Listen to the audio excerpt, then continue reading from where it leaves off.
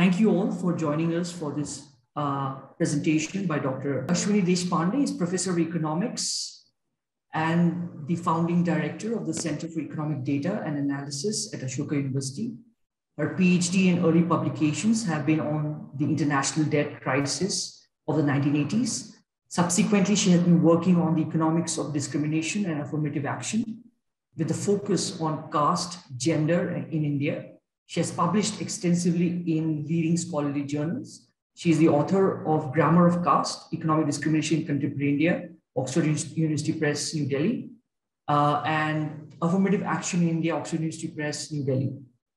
She's the editor of several volumes and is currently editing the Handbook of Economics of Discrimination and Affirmative Action to be published as a part of the Springer Major Reference Works. She received the Exim Bank Award for Outstanding Dissertation, now called the IRA Award in 1994, and the 2007 VKRV Rao Award for Indian Economists Under 45.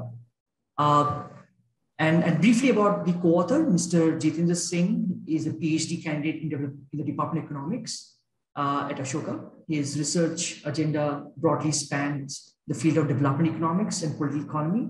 His current research empirically examines how social identities in India, namely gender, caste, religion, determine labor market outcomes and economic welfare. So the style of this presentation and questions will be such where Dr. Deshpande will give the talk, and you can write me your questions in the chat box, and the presentation will be say 30-40 minutes, and then we can have a Q&A. I'll call you out, or you can then raise your hands directly if that's okay. So yes, over to you. Yeah, thank you very much. It's a pleasure to be here. I hope you can see my screen. And as you see, my co-author, Jitendra, is also here.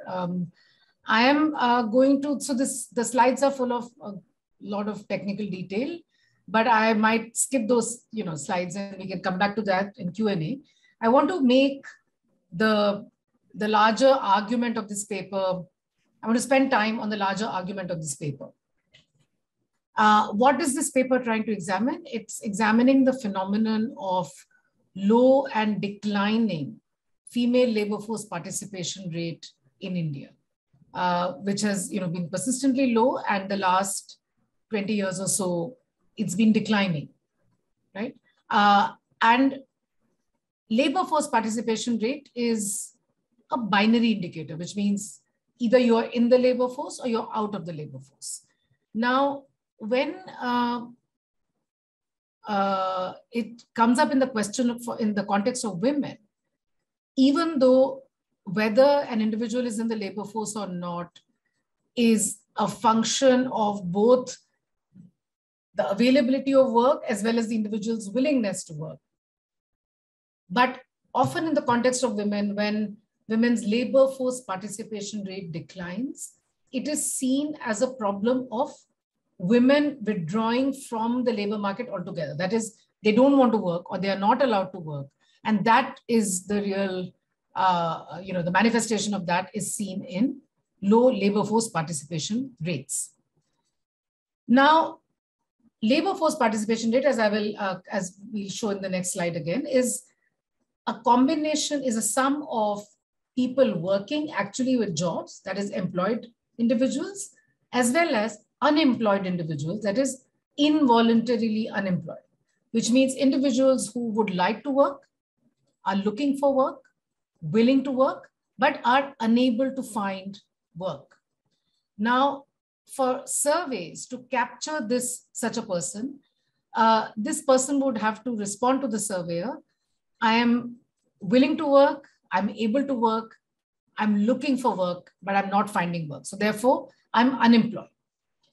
Women generally tend to report lower rates of unemployment. So if you find a woman who is currently not employed, there is a very high chance that she'll say, I'm just not working, rather than saying, I'm actually in the job market looking for work and I'm currently unemployed. Men tend to say that more openly. So when women's labor force participation rate drops, there could be it could be just an increase in unemployment, which gets registered as an increase in women leaving the labor force because they don't declare themselves as openly unemployed. Now, the labor market has a supply side and a demand side. A supply side of the labor market is individuals supplying their own labor, right? And factors that determine individual supply of labor. So in the literature on the analysis of Indian women's low labor force participation rate, the supply side factors dominate the explanations. They dominate the literature. So women get married and they can't work, so they drop out. Women become mothers, they can't work, they drop out. There are conservative social norms that prevent women from working, they drop out, they don't work. There could be sexual violence at the workplace or on the way to the workplace, as a result of which women drop out of the labor force. There could be, and it is true, that women who are working for a wage outside the home are stigmatized. So it's seen as a failure on the part of the man that he couldn't earn enough for the family, that the woman had to go out and earn. So it's a stigmatizing feature, and women who are not prepared to tolerate that stigma will probably not work. Then there are what feminist economists call demands of reproductive labor, which means not just the act of reproduction, which is not just the act of giving birth to children, but that plus taking care of children, taking care of the elderly, cooking, cleaning, house maintenance, fetching water, getting the homework done, taking children to different activities. And so there's a whole gamut of work that gets done in homes that is, usually branded these days as care work, but it's much more than care work. And that is known as reproductive labor. So if women are, if the predominant responsibility of getting the reproductive labor done is of women, then they are less likely to be able to go outside the home and work in paid employment. So these are all the supply side reasons for why women are not working or are dropping out of the workforce. Any of these could worsen, as a result of which women will drop out of the workforce. All of these are real issues. They exist. They shape and circumscribe women's lives in a variety of ways. Right? So there's no doubt that these issues are important. The question is, do they explain the decline in labor force participation rates? That's really the question we need to ask ourselves. So that's what this paper tries to do. So you probably have heard about the National Sample Survey, NSS, that does these repeated employment unemployment surveys. Now you have periodic labor force surveys. And there are individual, private surveys. Like, for example, I had done one with Naila Kabir in West Bengal that asked women the following question: if work was made available at or near your home, would you do it? Would you take it up? Right? And an overwhelming majority of women say yes to that, answer yes to that question. Some women are looking for full-time work. Some women are looking for part-time work. Some are looking for regular full-time or part-time work. Some are looking for occasional full-time or part-time work. But there is a huge unmet demand for work. Okay. And in India and in South Asia, and India and Pakistan in particular, the predominant responsibility of reproductive labor, domestic chores, is with the woman. So either the woman has to do it herself or she has to get it done. But either way, the responsibility lies with the woman, right? And India and Pakistan are particularly unequal in terms of division of reproductive labor between men and women compared to other countries in the world.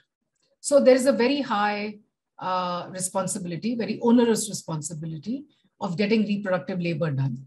And therefore, what this means is that if there's work available, which is far away from home, women are not going to be able to access them, because even if they work outside the home, they are still expected to either get the work done or do it themselves. So that's a lot of pressure, which doesn't allow women to access work. This is, of course, provided work is available, and we'll come to that question a little bit later. Now, in India, we don't have really what is called panel data, which is longitudinal data, which means the same person studied over a period of time, right? So when you have surveys like NSS or National Family and Health Survey or IHDS is a panel. But so what it is every time a new sample is drawn and the survey is conducted, for the next round, again, a new sample is drawn. So it's not the same people who are interviewed. In developed countries, however, there is a lot of panel data, longitudinal data available. And what that shows, because you can track the same women over time, what that shows is that women transition in and out of the labor force more than once in their lifetimes.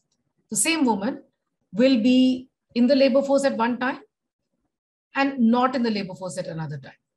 Okay, that's not captured. That NSS cannot capture that because it is not a panel data. It's not longitudinal data. So Jitendra asked this question. Yeah, sure.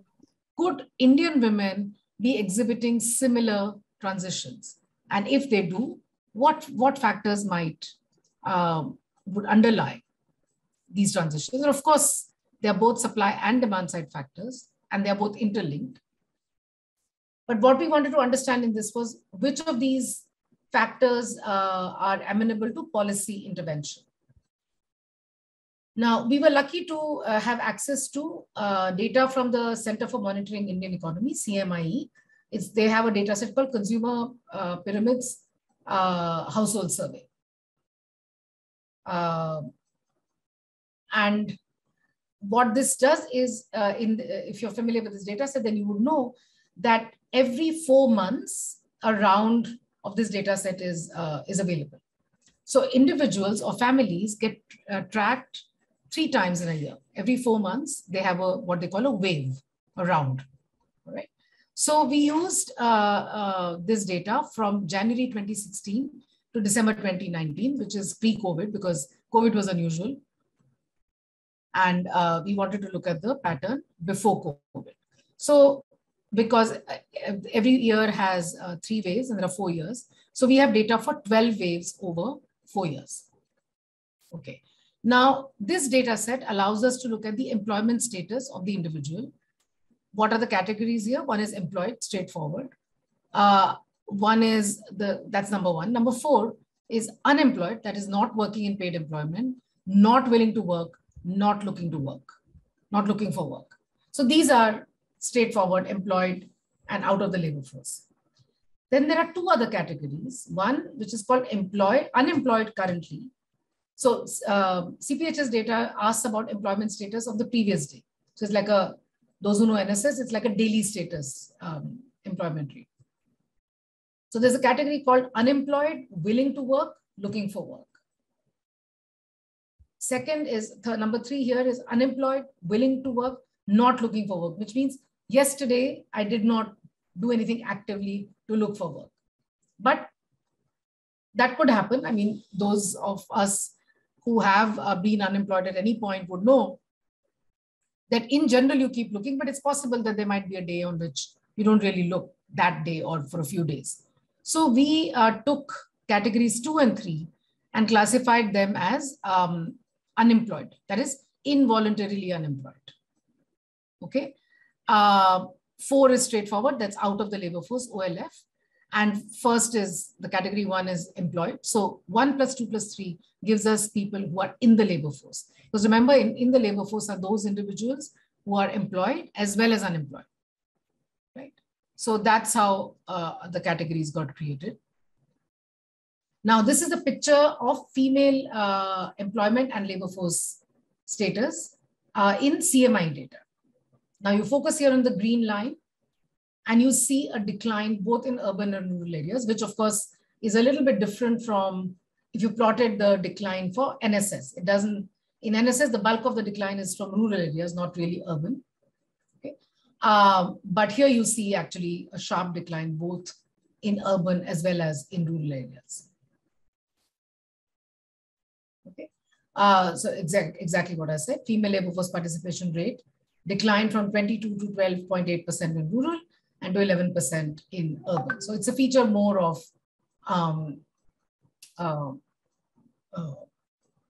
CMI data.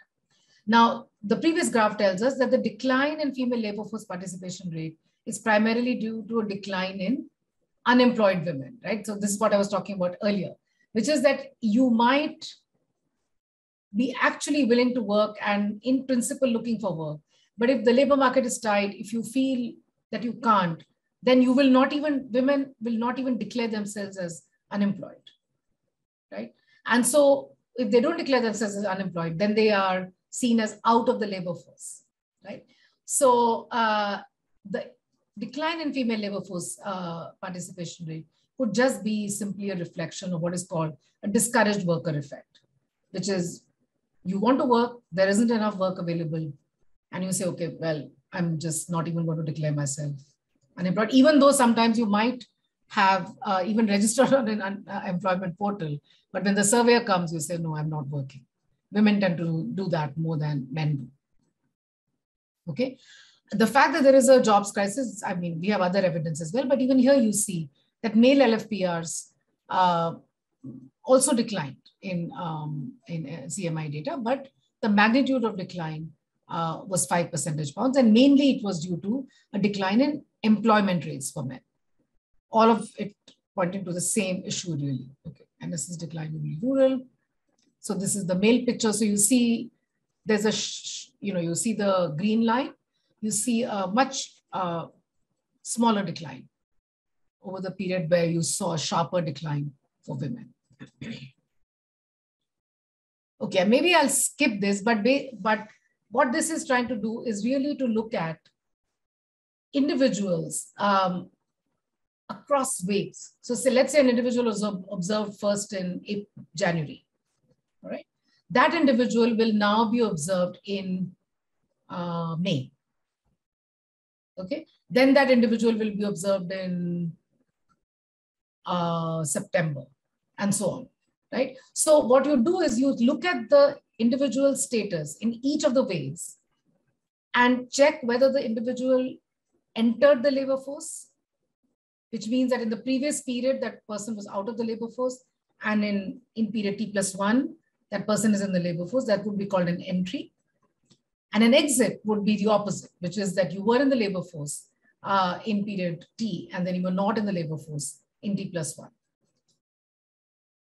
So what does that picture, I mean, that we have many pictures, but I'll just show you one. What does that picture look like? All right. Now, for each period, we have the male graph, male bar, and the female bar. Now, focus on the first set of bars, January to April 2016. The blue is the mean of those who are in the labor force, which is the labor force participation rate. Okay. So what, and the red is our exit rate. This is a graph for exit rate. So see, for example, the female bar for the January to April 16 period. What this is telling you is that the female labor force participation rate was 22%. Okay. Of this, about 36%, which is 0.079 of 0.22, had left the labor force when they were observed in the next wave. Okay. So in each period, you see some exit of men and women because you have these red bars in each ways. But similarly, when you plot entry rates, in each period, you see entry of people into the labor force. So again, look at the female bar for the first period, January to April 2016. 78% of working age women were out of the labor force. Okay. But of them, 9% rejoined the labor force in the next period. So what you're seeing is really repeated entry and exit in and out of the labor force for both men and women. Okay. The average exit rate for women is 30%. Okay. That means 30% leave in each period, 70% remain. The exit rate for women is 6 times higher than that for men. 4% women who were out of the labor force in the previous period join in the next period. And entry rate for men is 4 times higher than it is for women. So these are the gender gaps in entry and exit rates. Okay. Now, when you say percent this percent, that percent. Remember that the numbers are very different because 4% OLF women joining in the next period is 4% calculated on a much larger base, much larger number of women who are out of the labor force. So basically the point is that on average, a large number of women are also joining the labor force in every wave, just as they're exiting. But this picture you cannot see in NSS. Okay, so you can actually plot the total number of transitions for rural and urban men and rural and urban women. Okay, and we did this using individuals who were seen in all the 12 waves, right? So some women make up to even 8, rural women can make up to even 8 transitions over 12 periods. So they're entering and exiting, entering and exiting repeatedly. Okay, just this fact should make you think that it cannot be a lot of those supply side factors that we mentioned earlier in one of the slides, because those things don't change so rapidly. Okay, some more data on transitions. Maybe I'll skip this, it's too much detail. I'll focus on the last point, which is our interpretation of this repeated entry and exit is the following, which is there's widespread informalization, precarity of labor markets, and men have to work out of compulsion, but women join the labor force or work only when it is available and it's compatible with domestic chores. But men have to, they have no, they have to do whatever it is that they need to do to earn a livelihood. Okay. Now, we also went into whether it's actually transitions or self-reporting. I'll skip this slide. The conclusion of which is women are frequently joining and leaving the labor force. Okay. What explains this? What do these indicate, the frequent transitions? Is it just self-reporting? No.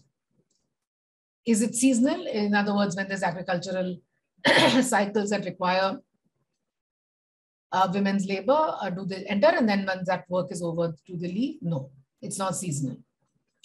There is a theory in economics which talks about women's low attachment to the labor market. It's believed that women are more attached to the family and homes and work, either out of compulsion or interest, but are not really that attached. So they're willing to just give up their jobs and sit at home. We don't think so. Why? Because 36% women make 2 switches, 25% make 3 switches over 4 years. And if you do the caste breakup of these switches, then you find that 34 and 25% of SC and ST women, respectively, make 3 switches compared to 19% of upper caste. These are groups that are, the question of attachment doesn't even exist, because these groups are relatively poorer and often they have no choice but to actually go out and work to earn a living, right? And also taboos on working outside the home are almost non-existent for these caste groups. So if they are making these repeated switches, it must mean that they work when they can work, and when they can't, they don't. So the low attachment story doesn't really hold. I said this already. Groups with higher labor force participation rates and fewer taboos make a greater number of switches. These are also groups that are poorer and in precarious employment. And what this suggests is the fractured nature of work availability, not low attachment. So this is a picture of the number of transitions by groups. And so finally, we come to this graph, which shows, if you look at the female, the right side 2 graphs, you see that in CMI data, on average, the female labor force participation rate is 13% in urban and 16% in rural over the period where we've looked at, calculated it. But if you count the proportion of women who are at least once in the labor force in these 12 waves, that's 44%. Okay, and this is when the CMI definition of work is much more restrictive than any other data source. So their labor force participation rate estimates are always lower than any other data set. But we haven't tinkered with the definition. Just even using CMI's restrictive definition of being in the labor force? Just using this phenomenon of switching, we see that 44% women are in the labor force. The reason that they show up as not in the labor force has to do with at what point they were captured, and also the fractured availability. So I can talk more about how NSS measures work and how by fractured availability of work might affect that, but I'll leave that. It's a bit of a nerdy, a nitpicky kind of an issue, but basically that's really what it is. Okay. Then there's more, analysis that looks at determinants of entry, determinants of exit. We run a regression. We look at what are the factors we look at. We look at, for example, were women pushed into work? In other words, was there a change in the income of other household members? Okay. Did male unemployment in the family increase? Did the number of children below 5 years increase? And so on. These are the usual suspects for why women might be pushed out to work. And you see that these factors are important, that they're not completely unimportant. But when you look at I'm just going to show you what is the total effect of these factors. So there is a marginal effect, which is an increase in male unemployment increases the probability of women being in the labor force. A decline in household income increases the probability of women being in the labor force. So there is a marginal impact. But what is the overall impact? How much of the decline in LFPR do these factors explain? So in our data, for women, entry rate is 4%, exit rate is 3%. Okay. The presence of male unemployed members increases the probability of entry by between 3.6 and 5.5 percentage points, depending on our specification. And it decreases the probability of exit by between 9.6 and 21.6 percentage points. Okay. The probability that working age women have at least one male unemployed member in the household is 7.4%. Okay. So when you combine these probabilities, then it appears that a maximum of 0.4% of entry and 1.6% of exit rate in each period can be determined, for example, by the presence of unemployed males. So the push factor, right? So this is not to say that these explanations are not important, but the quantum, the magnitude of the decline that we see is not, is very little. Similarly, we can look at the income effect, and we see that it's not very big. Okay, how much? I probably have 5 minutes more or something. No, you have 10 minutes. 10 minutes more. Okay. So one of the other questions we look at is the motherhood penalty. Okay, this is a phenomenon again observed in labor markets around the world. Again, for this you need individual level panel data, because you need to be able to observe individuals before the birth of a child and after the birth of a child. And what does the motherhood penalty literature in the developed countries tell us? There are negative labor market outcomes, LFPRs, wages, earnings, occupation for women compared to men. So the birth of a child impacts the mother negatively, but not the father. So we look at consumer pyramids household survey data, and we can identify a new child in the household for women who are spouses of heads of household or are heads of household themselves, because the relationships in the data are defined in relation to the head of household. Okay, so how do we define a new child? Because the surveys are done at different points in time for the same family. So we define a new child as a situation where the child was observed for the first time in the household at an age less than 12 months. Because it's possible also that the mother had gone, for childbirth to her parents' house, then came back. So whenever we see a child in the household at less than 12 months, then we define that as a new child. And we find in our data set, there are 3,000 mothers with new child. And then of course, what is the comparison group? The comparison is either mothers with no child below 5 years. Okay. Okay. This is what the results we are presenting. But, you know, in economics, people are concerned about selection, which is that it's possible that mothers of new children might just have different characteristics than mothers with no new children. In other words, even if the child had not been born, these mothers might have had lower LFPRs, right? Because they were just different kinds of individuals. So there's a technique that allows us to match the women with no new children with women with new children in a way that we make them otherwise equivalent. So the caste distribution, the religious distribution, rural urban distribution, age distribution, education. So we match them on those characteristics. And so now we are looking at equivalent groups of women, one group with new children, another group with no new children. All right. And so we have new mothers, new fathers. The green line is new fathers, the blue line is new mothers. And then red line is comparison women and mustard line is comparison men. So you really see that basically what it is that women who are new mothers just have a lower labor force participation rate throughout. So these are almost parallel lines. And for fathers, it's flat, nothing, you don't see any difference. And so we can look at the point where the child was born.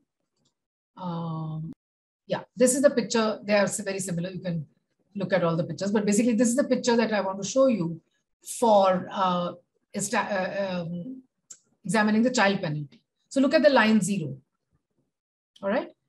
And the green dots are the point estimates, okay? And those horizontal lines are the confidence intervals. Now, if that line crosses 0, which means that it's not significantly different from 0. Now, what is not significantly different from 0? Okay. Now, the number 0 here is the point at which the child was born. That is when we observe the child for the first time. And you look at 3 waves before this, all right, which is about 12 months before the childbirth. And that is our point of reference.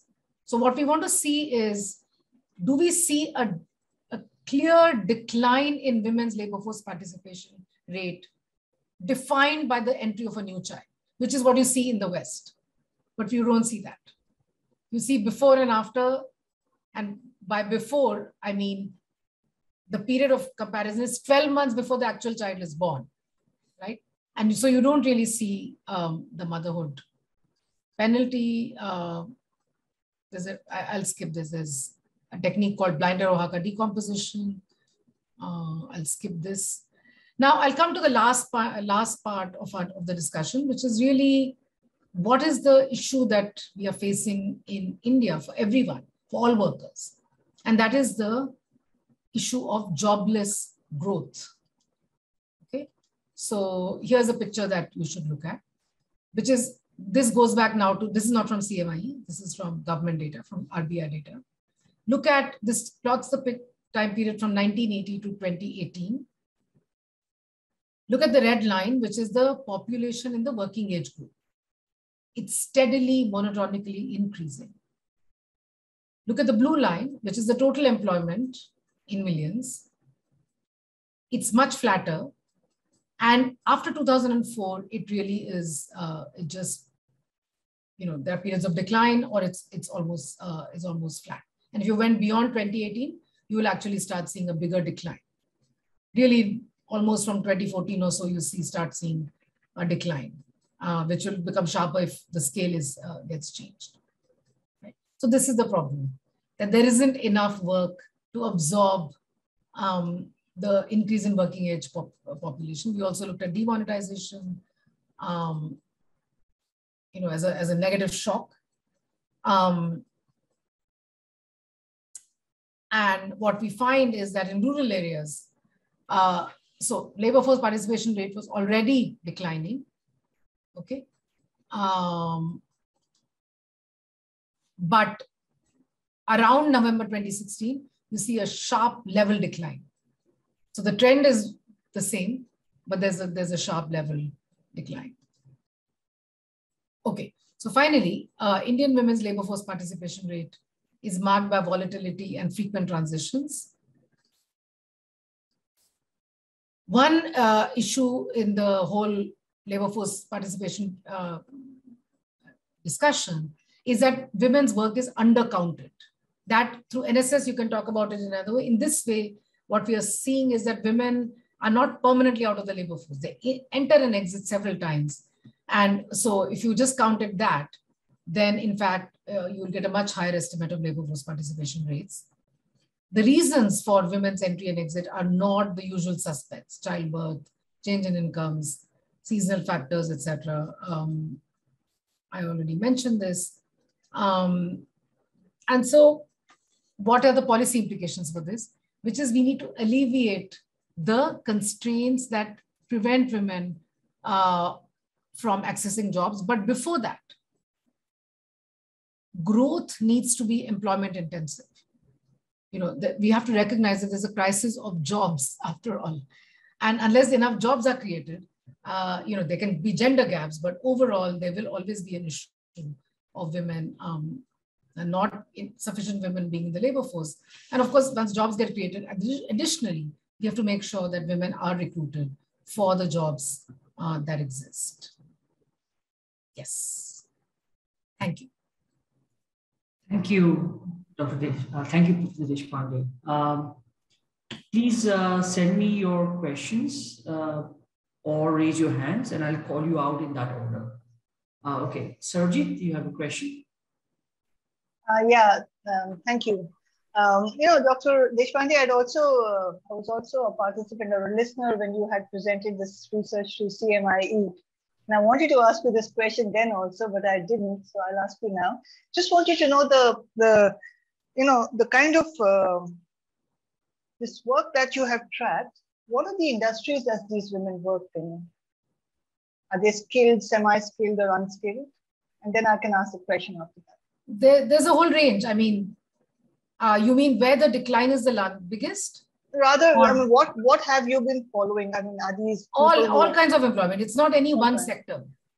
Okay, so it's not any woman who declares her status as employed, or those two other categories, which is unemployed, willing and looking for work, or unemployed, willing but not looking.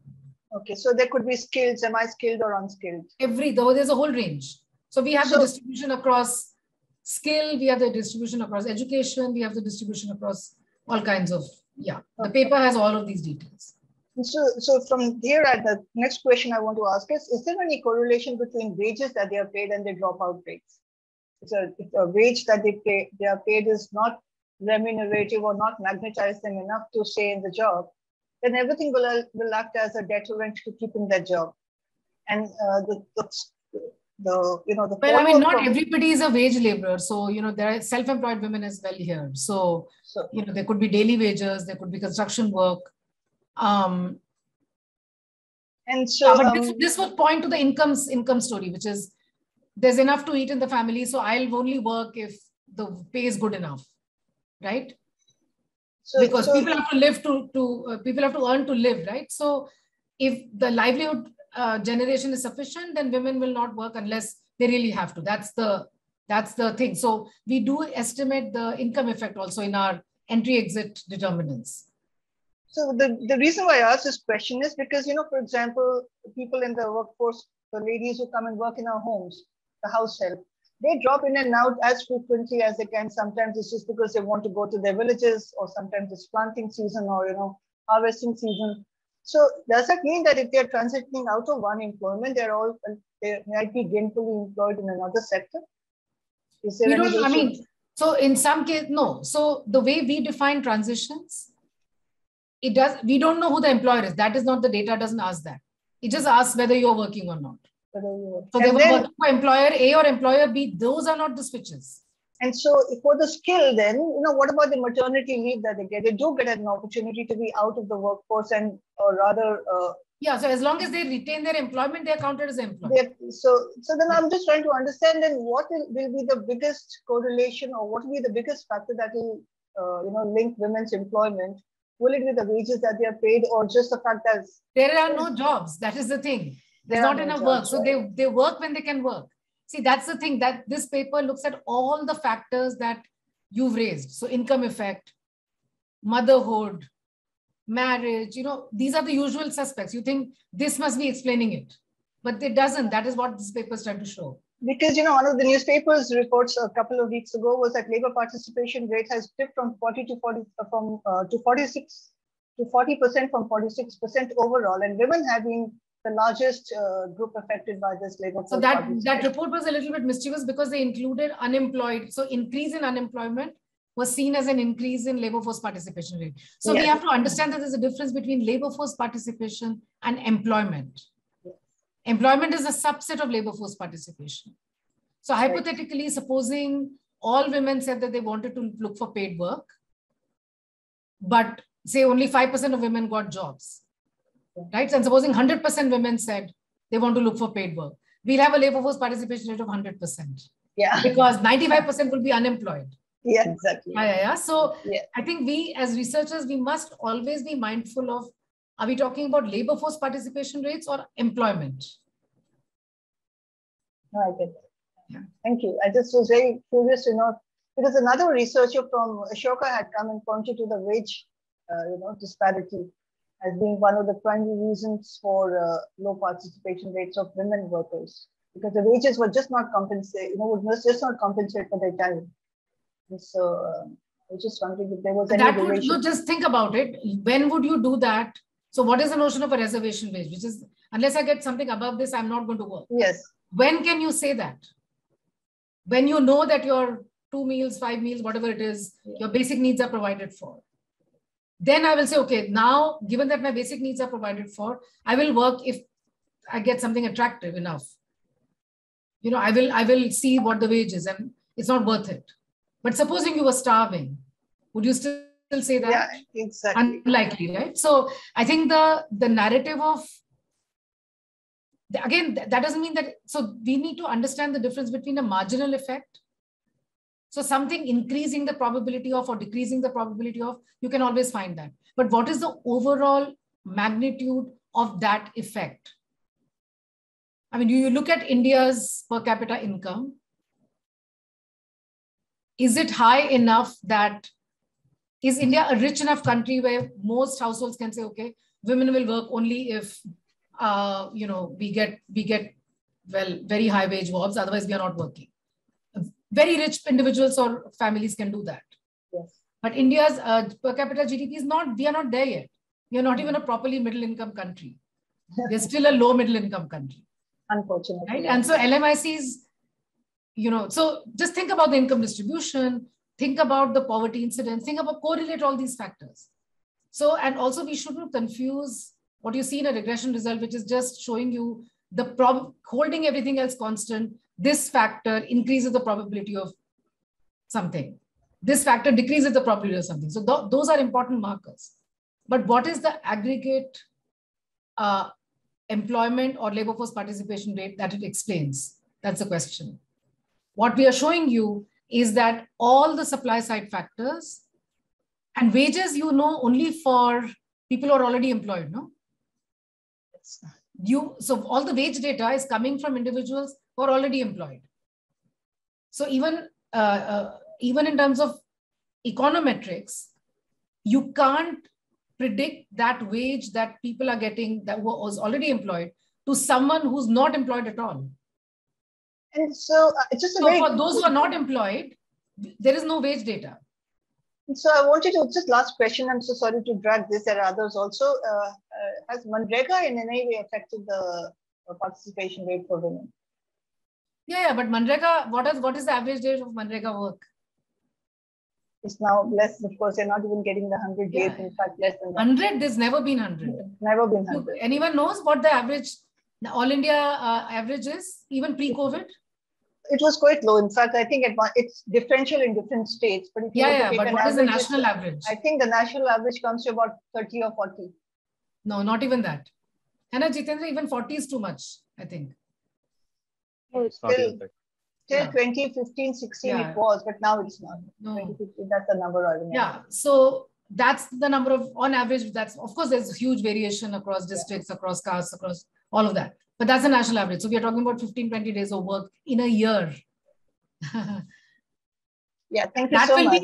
That will be, by the way, if there were such women who work for 15 days or 20 days, here in our data set, it will show up as an entry, an exit. Yeah. So they would have entered to work and then they would exit. That's what it will show up as. Thank you so much. Yeah, but always remember, and anyone who's listening, wage data in these data sets is coming to us from people who are already employed. It is very problematic to use that wage data to those who are not employed and estimate the probability of whether they will join or not. I mean, labor economics, this is one of the biggest problems about how do you measure the anticipated wage? It's in terms of a clean estimation strategy. It's not at all straightforward because you don't know the wage the women would get if they were employed, or anyone for that matter, not just women. That's not observed because they don't have a wage, right? Thank you so much. Yeah. Yes, Gaurav. Yes. Yeah, all right, great. Yeah, thanks, Dr. Deshpande, for a very interesting talk, and Jitendra as well. I understand that this is a lot of your dissertation research, correct? Yeah. So the question that I had was, so the result that you found is that a lot of supply, basically like a lot of the variation in the supply side factors explains very little of the variation of your dependent variable, right? Your Y variable, right? And so therefore, you're kind of interpreting this to say that, in the end, this means that the supply side factors actually don't really affect whatever the dependent variable is. But to my mind, I mean, very often when we're looking at, regressions anyway, we will find regressions which will have very low R squareds in any case, right? So that means that all the, various explanatory variables that you've thrown into your regression, might end up only explaining, say, 2% or 4% of, the variation in the Y variable. And so therefore, if your regression anyway has very low R squareds, it is therefore, quite natural that all your various, independent variables, whatever they might be, will explain an even smaller, share of the variation in the in the dependent variable. In which case, I mean, so therefore the result is not really surprising. It's just an artifact of the fact that you've run the regression and you've got a low R square, right? And that is not something that's uncommon. No, so the big difference between these regressions and any other work is that we see the same women enter and exit several times. It's not one cross section with low R square. That's not what's happening here. Yeah, you have a panel. So get this. So normally, if you run a cross-sectional regression with a bunch of supply side factors, and that might have lower, higher R square, whatever it is, that's a scenario that you are describing. That's not what we are estimating. Huh? I'm not really, I mean, I didn't make the distinction. No, but that's a critical point. Data no, that is a critical point. We are not estimating LFPRs. We are saying that the low LFPR that you observe in any one cross-section masks the fact. Because if you recall my earlier slides, where LFPR, because it's a binary variable, you think that once a woman is out of the labor force, she's out of the labor force. If she's in the labor force, she remains in the labor force.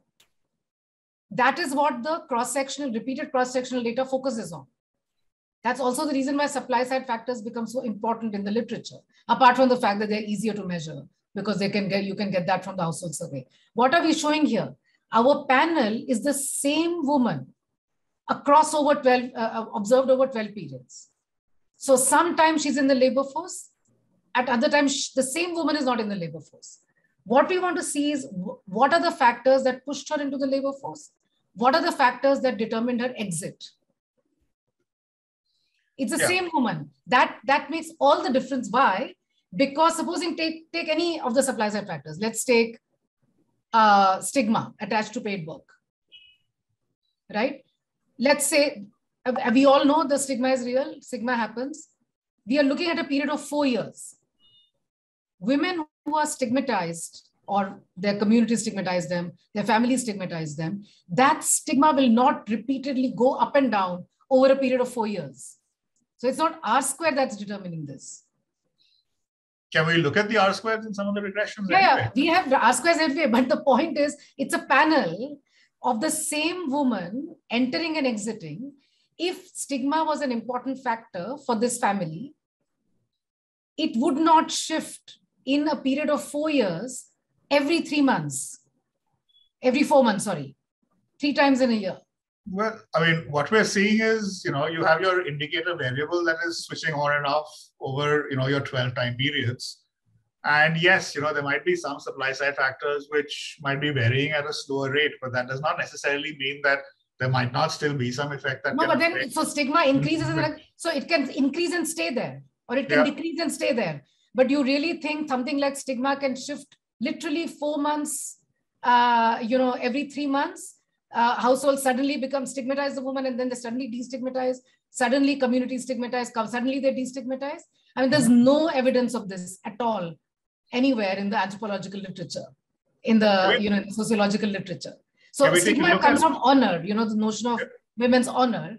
So there are communities that value that a lot. And, therefore that's the reason for the caste gender overlap. That's the reason for the stigma.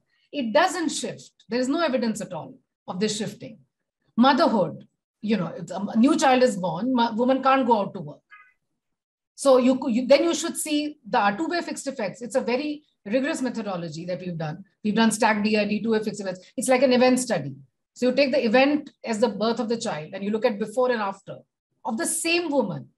See, it's the panel element of the estimation that makes it completely different from a cross-section, because the individual woman's characteristics are the same. It's the same person. I'm buying your argument that, the variation on the supply side factors might be a lot more gradual than the variation on your indicator variable. It doesn't, supply side factors are not volatile. That is the, Gaurav, that's the point you need to understand. I get it's that. Not that supply side factors don't change. Of course they change. They can go up, they can go down, but they don't keep switching on and off, up and down, up and down. That's one. The second thing is that I think you're still not appreciating the panel dimension of this. That's what makes it completely different from the regular interpreting R-square kind of because the individual person's characteristics are held constant. And then you're looking at the change. So whatever the attitudes, let's say attitudes, you have no data on attitudes, right? So you can have a low R-square. Can we take a look at some of the results? I just want to, out of my curiosity. Sure. The paper is also online, so feel free to look at the paper also. Yeah, but right now, if it's possible, just sure. Yeah. So this is, for example, some of the regression results, perhaps, right? Yeah. So this is, for example, this is a blind Rohaka. These are the stacked DID results. Yeah, no, I was trying to see if the R-squares were high or low, because if the R-squares were higher, then I would say that, that kind of for panel, that's not such a big deal, Gaurav. It's a panel, it's the same woman. I'm aware. I'm aware that, time series analyses will have much higher R-squares than. It's not time series, it's panel. I agree. So panel will generally be. It's a cross-section and time series. Cross-section. It'll be lower than the, a time series. I appreciate that, but I'm just, out of my curiosity, I just wanted to take a look, if that's all right. Just to, Gaurav, just to sort of add to Gaurav's point here, you have also put in fixed effects. So a lot of those women-specific factors are removed, right, Ashwini?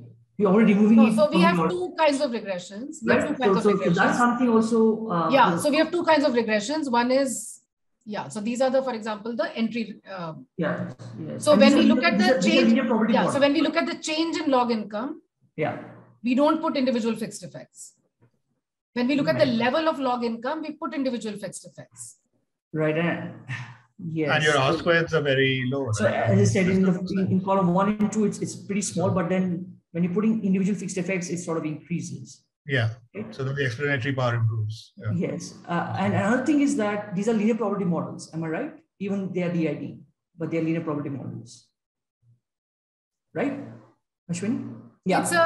Probably, yeah. But yeah. So again, we had to think about, okay, what does an R square mean, irrespective of how well the panel is able to capture the information they're interested in, because linear probability R squares are not easily interpretable, econometrically speaking. Actually, we are not even interpreting the R squares. You guys are interpreting the R squares. So feel free to interpret it, but we are not interpreting it. Which again means the standard errors that you calculate will have a sort of some sort of inferential value that needs to be sparsed out, because it's an LPM. So say I were to do this with a ordered logic based upon entry-exit rates and see whether results would change. That would be one. Why would it be? Why an ordered logic? It's just one variable. I was thinking about rank ordering the exit entry rates among your population panel, and then sort of. Why? That's the number of switches is not. We're just looking at the probability of a switch. Yeah, you're looking at the extensive margin. Yeah, you're looking at the extensive. Yeah, we are not looking at the number of switches. Right. So that would be interesting to compare and contrast with the extensive margin. Because each time there is a switch, what changed? That's what we are looking at.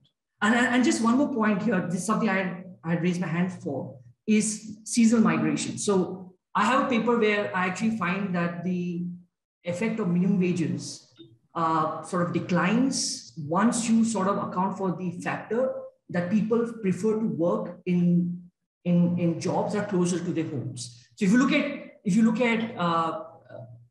even if I remove the gender dimension and were to just look at migration, job picking among rural to urban migration, among rural people coming into urban areas, is that they don't want to travel too far away.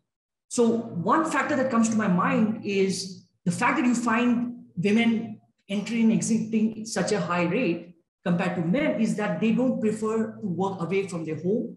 They prefer to work, but not away from their home. So if I were to account either some sort of variable that captures that distance factor or the difficulties of migration, wouldn't that maybe absorb the effect that you are finding, in terms of when you decompose the total effect? Maybe that unexplained part would be explained. That's simply another hypothesis I had. Yeah, so the distance of, I'm trying to go back to the point where I was showing you the NSS results. Right. So this data set, and as far as I know, neither NSS, gives you the distance from the residence to the place of work. I'm not aware of any such data set. If you have some, you should let me know. Yeah, so obviously we can't, right. We'll have to ask this question. But there is questions of migration in CMI data. Yeah, so this is exactly what earlier work has highlighted, which is that it's a predominant responsibility of reproductive labor that doesn't allow women to access work that's far away from home. This is a well-known fact about India. I mean, my own paper also talks about it, but I'm not the only one. There are many, many papers that talk about it. Right? So yes, so norms have to change. Men have to step up and do the housework so that if there's a job available, women, and there's transportation, unfortunately. So what if I were to include some sort of a share of migrants in terms of distance traveled in your specification on the extensive margin? Would that change your results? That's simply I'm trying to sort of figure out. Maybe some sort of proxy measure of these are not these individuals, to the best of my knowledge, are not migrants. These are we have taken individuals. I'm trying to go to the last slide. Okay. We've taken individuals that are observed in all the 12 waves. Right. Yeah. So the distance to work, I mean, you should let me know if you have any ideas on how that can be done. But as far as I know, there is, unless you do your own survey, the regular data sets. I mean, again, here the idea is again to use some sort of a kind of a pull factor analysis. So the idea is that we have in India either minimum wages in certain sectors that are very attracting, that attracts women a lot, or you have the Manrega, and use those weight changes to sort of create spatial bands to run regressions. That's the only approach that I can think of straight on top of my head. But that's a very indirect approach. So you're essentially dividing your sample by that band, spatial bands that you develop. But my only point is that you are showing us a large unexplained part from this that is not explained by the supply side factor. And that's evident. My point is that mechanisms are not yet clear. And the second point that I was trying to raise was migratory effects. Like if I were to account for this distance issue in job selection, would that sort of explain this unexplained part? That's so first, I mean, I don't know how one would account for a distance issue for a job that hypothetically exists, because it would have to exist first of all. And even for men, labor force participation rates have gone down. So even pre-COVID, I mean, COVID is not even a question. So the fact that there isn't enough work available to absorb the growing working population is a fact. And within that, there are gender gaps. So in fact, the last point on this slide is one of the policy recommendations that comes out of our paper is precisely transportation and, policies that will alleviate a woman's domestic chores. So for example, good, decent childcare centers, either near their workplace or near home where the woman can live. Canteens, where the woman can eat, or where the husband can eat, so she doesn't have to cook, or the children can eat. So these are policies that have been tried out in different countries that have boosted female labor force participation rates because they alleviate domestic chores. Okay? So it's not as though supply side factors don't matter at all. In fact, the first few slides were precisely to establish that. But the point is that that doesn't explain the repeated entry and exit. Even domestic chores, I mean, there are families in which the domestic chores are high and they are low, and that can change, entry of a new person, death of a person, etc. But they don't change every 4 months. I mean, you think about your own households, every 4 months, it's not as though you'll have a whole influx of new people or a whole exit of, that will be very, very rare that will happen. So even domestic chores, that explains the low level, but I'm not sure that it explains the decline over time. That's fair enough. I have one more question from one of the audience member, Utkarsh Chaudhary. The question is, does age of the child will be a potential factor for exiting, entering the labor force for women? Suppose women have children aged less than 5 years for exiting and 15 years or above for entering. Yeah, so we looked at that. We looked at women with children less than 5 years. Okay. Yeah. Okay. Utkarsh, do you have any follow-up or are you satisfied? Yeah, that's fine, sir. Okay. Okay. Yeah. Any other questions from the audience? Right. I think it was I must say, it was a very a very interesting paper. That's why so many questions have come up. No, that's good. And this is definitely, and this is definitely a very hot topic, right? I mean, to really explain why women don't participate that much in the labor force, right? And so for all you labor economists or would-be labor economists out there, I mean, this is a very interesting area to work in for further research. So Ashwini, Jitendra, thank you so much for the presentation. It was lovely having you here. And yeah, I wish you all the best. And this paper definitely has made a contribution in terms of the various decomposition that you've just illustrated. Thank you. Yeah, thank you. The paper is available online. It's changing also actually because we've collected comments from conferences and we are making a few changes. But the one draft is available already on the IZA website. Today, because it was a 1 hour, I was supposed to speak for 35-40 minutes. Plus, Rohan said that there might be a lot of undergraduate students, so I skipped the technical slides. But all the technical detail is in the paper.